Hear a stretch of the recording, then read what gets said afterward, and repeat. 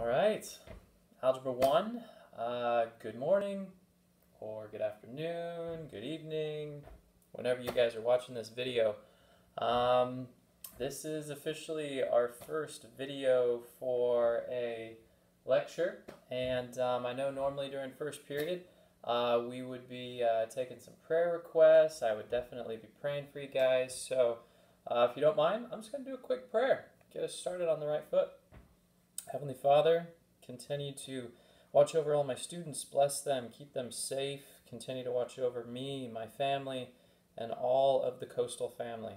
Amen. All right, guys. So, here we go. Just like normal in class, we got the whiteboard, we got some notes. Let's go through it together. So, we are starting chapter 10. We have section 1 titled Graph. Ax squared plus c, and you guys should remember a right there being in front of x squared is going to be a coefficient, and c right over here, it has no variable next to it, so it's going to be a constant. Okay, all right, so this equation again, ax squared plus c, the a is going to be determining in the graph either how skinny or how wide the parabola is. And just in case you don't know, a parabola makes these shapes up here. All right, so these two shapes up here, if A is a positive, it's going to make a parabola that looks like a little smiley face. If A is a negative, it's going to make a parabola that looks like a little frown. Now, one thing I want to specify, this goes for every video that I post. Feel free to pause it at any point in time to copy down the notes. Obviously, rewatch all these videos as many times as need be to get all the necessary information down. All right, so there's a key concept chart, page 607. I'm going to want you guys to copy down. And then every time we make a graph using ax squared plus c, we're going to use these same values. All right, these values right here would be x is negative 2, x is negative 1, 0, positive 1, and positive 2. So you would be inputting these values in for x for every single problem. Before we do a quick example, just want to make sure that you guys have a couple terms here. The axis of symmetry, that would be the line that cuts a parabola perfectly in half. So essentially symmetry, getting two equal sides. And then the vertex, that's another key term. The vertex is going to be either the very lowest point when you have a smiley face parabola, or it's going to be the very highest point when you have a frown face parabola. So the vertex would be right there. Okay, let's take a look at page 606 and 607. We're going to be attempting to get through numbers 1 through 6. And so, again, if you want, you can pause the video, go ahead and copy those down. I'm going to be erasing that and then doing these problems right up here. Okay.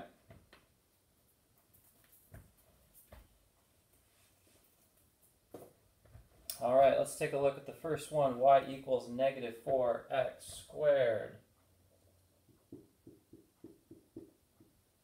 And our directions here is going to basically be saying graph it and compare it to the parent function. Now, whenever they say a parent function is just this right here. So in other words, there is no coefficient except for the one that's always there.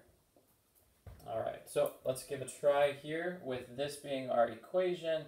These are all the values that we're going to plug in for x. So you would have a negative 4, you would plug in a negative 2, you would square it.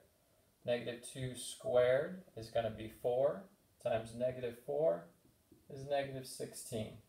Now, these values that come out are going to be your y values. So that would make a point of negative 2, comma, negative 16. Plug in a negative 1, square it, you get a positive 1 times negative 4 is negative 4. Negative 4, plug in a 0, square it, you get 0, times a negative 4 is a 0.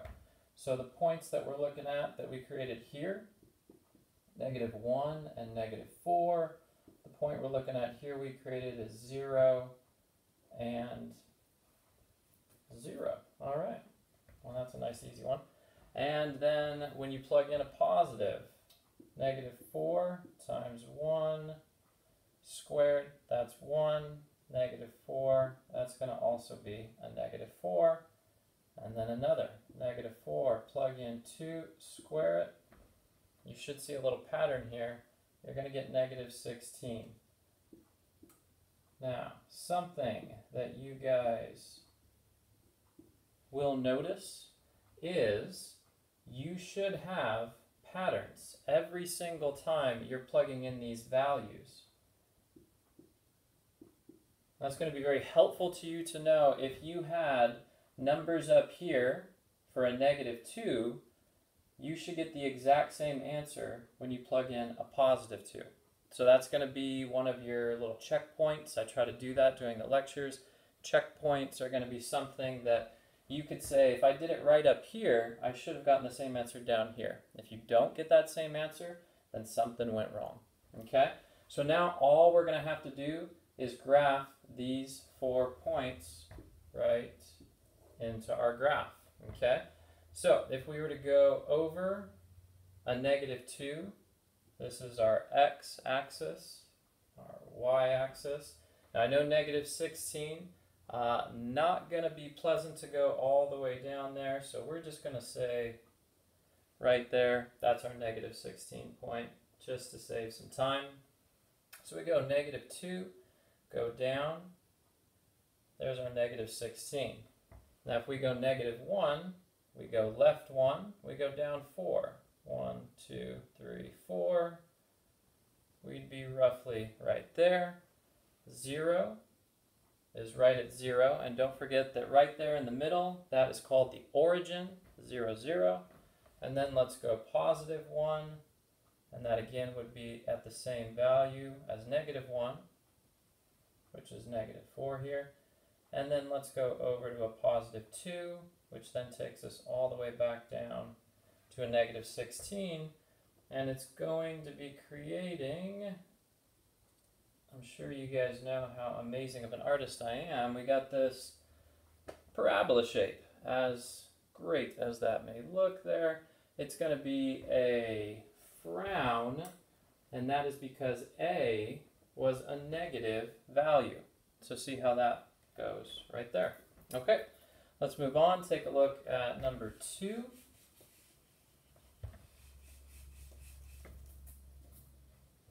All right, number 2, we have 1/3 x squared. Now, a lot of you guys don't like fractions. Some of you don't like decimals. You're going to have to deal with those using your multiplication. You still got to think top times the top, bottom times the bottom. So let's plug in our values. You have 1/3, and that's multiplied by a negative 2 squared. So negative 2 squared makes a positive 4.